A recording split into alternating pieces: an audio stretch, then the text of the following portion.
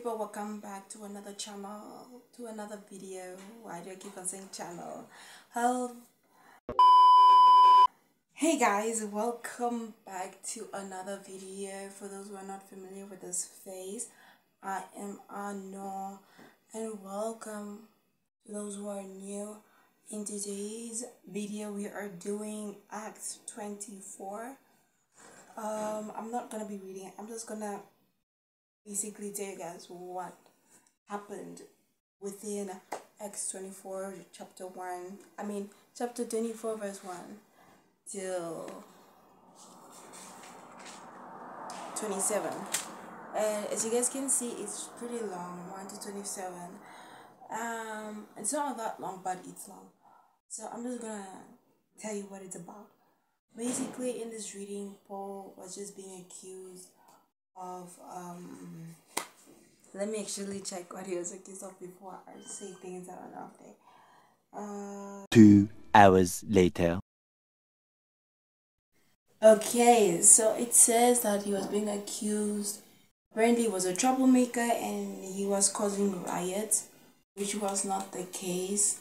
Because when Paul said what he was actually doing, he was just basically there to worship God, and he was just telling people to repent. But he also mentioned that there was no crowd where he was, so I'm just assuming people were just going on about their day, not minding what he was saying. But then these people came up, they were like, no, this man was causing trouble, he was bringing out riots and stuff like that. And this word was also a confirmation to me because this reading, I don't want to say word because then I feel like if I say word, it comes off as like I'm a prophetess, which I don't really see myself as one until God says otherwise. But in this reading, it was a confirmation because I was having an amazing conversation with this lovely lady, and she was telling me her testimony, and that like basically I don't want to say like a testimony because it's not my place to say what she went through, but overall she was just saying that people keep on bashing her, and this is exactly what happened because, as you all know, or maybe if you don't, but Paul's name used to be Saul, and Saul used to kill Israelites. He used to kill God's people and persecute them and stuff, but then God changed his heart and he started preaching the gospel, and people were after, and now people were doing what he used to do, like trying to kill him for preaching the gospel and spreading awareness about Jesus Christ and stuff like that. And I'm just like, wow. And a lot of us people, when we like come to Christianity, we are expecting like an easy life, like, oh, God is with us. Yes, he's with us, but it also mentions in the Bible that we are gonna face a lot of trials and tribulations, and a lot of people are not gonna like us. A lot of people are gonna tell us like what we're saying in our lives and whatnot and stuff like that. A lot of people are not gonna like us. A lot of people are not gonna they're not gonna like listening to what we have to say. Like they say, like that saying, the truth hurts. So I just feel that, and also that's why I feel like a lot of people have been coming after like priests, not priests but like pastors and prophets that tend to sugarcoat the Bible.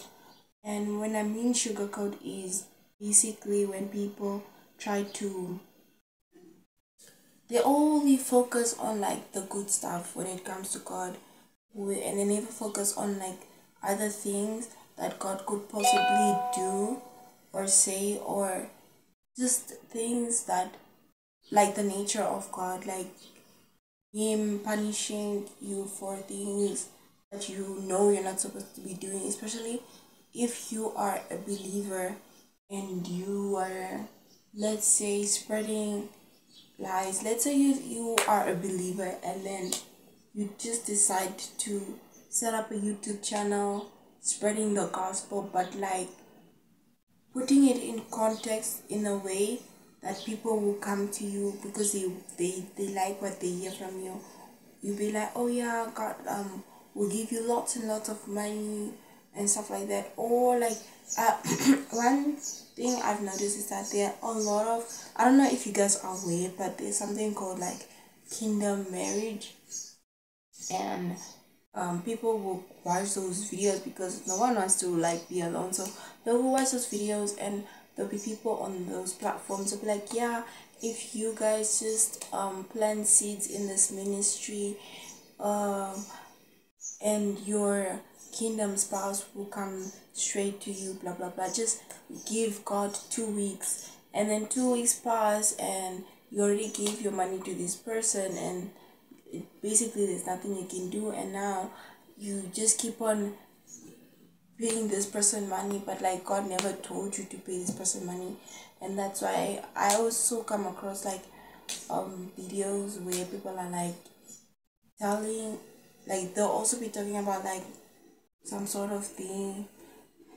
They'll be just spreading like awareness when it comes to these kind of videos, that they'll be saying, if you are led by the Holy Spirit to give this person money, then you give them. But if you're not led to, do not, by all means, do not give those people money, because at the end of the day, you're not gonna benefit anything from giving this person money, because they're just taking, they're just they're just taking what people want to hear and putting it out there so that they can earn some money off of it. And I also just, but all in all, it's the point is just to be careful and not just to um be out there and listen to what people have to say and then give them money for whatever they are saying. If God is telling you to give them the money, or if God is leading you to give what you have, then that's fine. But if you are not led to, don't do it, guys. Even it doesn't only apply to people like you see on the internet. Even when you are outside, like when you go to prophets or you go to church or whatever, if God is leading you to give, because because you see, what happens is when that money is supposed to be prayed for, meaning when they pray for that money, they are praying for you so that whatever the reason why you are paying that money, like the, should I say, let's say you are giving this money because you want God to help you with a job or something, then obviously they're gonna pray over that money, and then whatever you are also asking God, it helps push that prayer to the Lord so that He can answer that prayer. That's what's supposed to happen. I mean, it doesn't apply to all churches and all ministries and stuff like that, because I mean, there are just churches that way you are required to give what do they call it,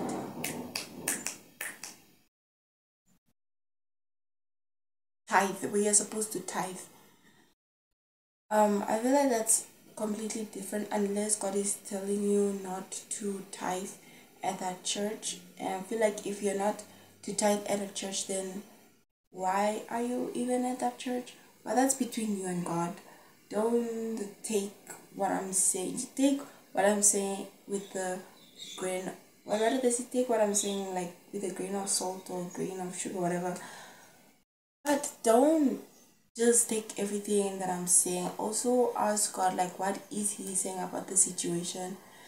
And yeah, so just this reading is just opened me up to say that being a Christian, you're going to come across a lot of people that are gonna accuse you and say things about you. Maybe they might try to say things that you used to do, the old you, things that you